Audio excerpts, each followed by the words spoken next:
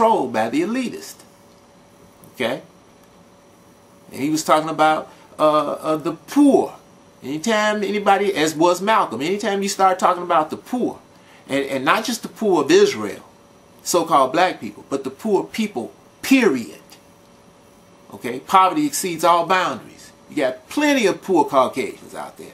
And this is for you Europeans, you Caucasians out there, so-called white people. Listen to this well, okay?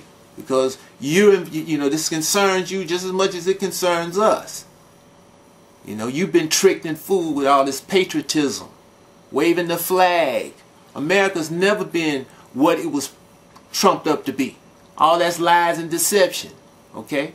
This thing was built by the powers from across the waters, these international bankers, the monarchies. They are the ones who set up America. America's a Frankenstein monster, set up by Dr. Frankenstein. If you know that story, he created Frankenstein. Frankenstein went out and terrorized the countryside. Well, America's gone out and terrorized the world. It's got 130 bases, military bases in 130 different countries.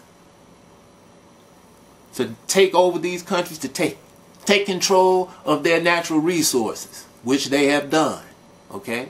And together with these financial institutions of the Bank of International Settlements, the IMF, International Monetary Fund, the World Bank, you get the book by John Perkins. He tells you about how they've done these nations, okay? And the name of that book is Confessions of an Economic Hitman. And they've taken control of these nations by giving them loans, just like they just did here in America with the people here with the subprime loans. Okay? It's another incisive vehicle called Money Masters.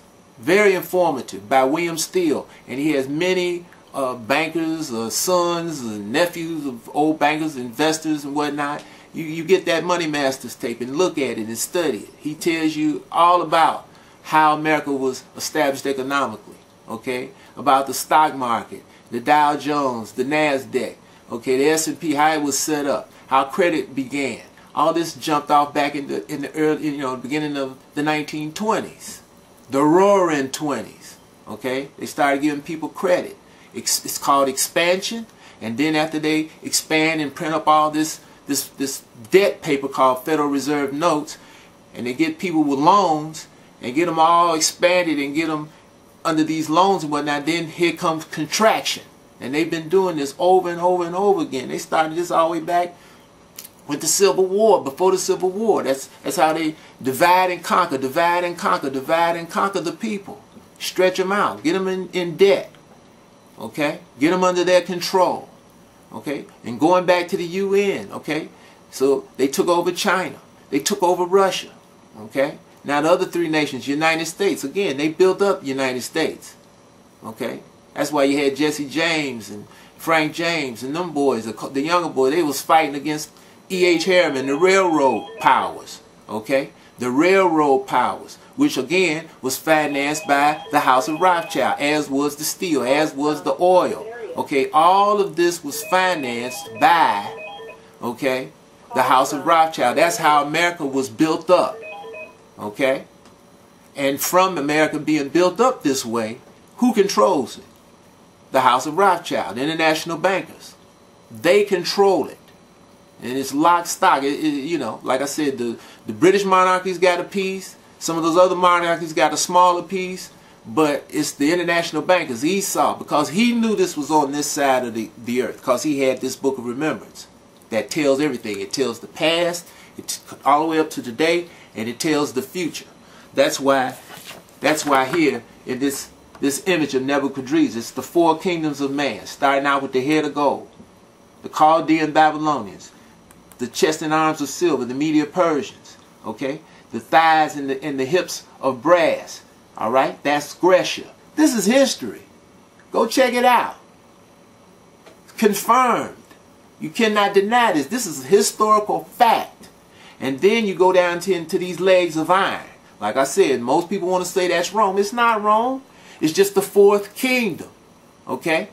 Esau wants you to think that it's Rome. But Rome was defeated in 476 CE by the Franks. Go check your history. The Franks were Germans. Okay? Germans. And in 486 CE, at the coronation of Otto I, okay, that's the official date. But it was really defeated in 476.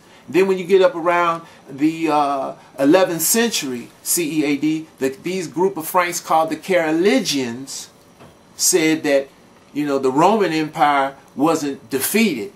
It was just suspended. And they started calling this period from 800 at the coronation of Charlemagne, because that's when they divided up the map like gangsters. Instead of having one person ruling everything, they had the fiefs, okay? You know, the French king ruled France, the German king ruled Germany, the English king ruled England, the Swedish king ruled Sweden, the Danish king ruled Denmark, the Belgian king ruled Belgium, the king of the Netherlands. You see what I'm saying? They cut it up just like Al Capone, just like Lucky Luciano and with the 5 families in New York, all right? And they all were about Christianity. That was the concept. That was the game plan that they put on the people to keep the people in darkness.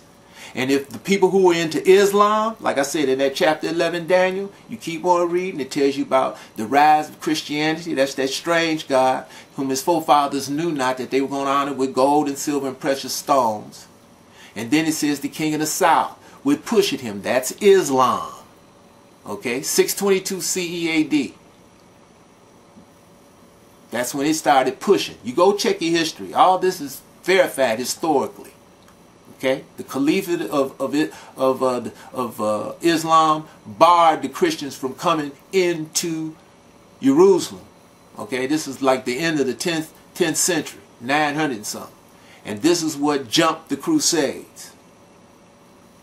And the king of the north, which was the Crusaders, they rallied around and came against the king of the south, Islam. Okay, and it tells you in that chapter 11 Daniel, like I said, from verse 36 going all the way out through 11 going into 12, that the king of the south, Islam, would push him back. He would have the powers over the treasures of Egypt, Ethiopia, and Libya. Those nations are Islamic to this day. To this day.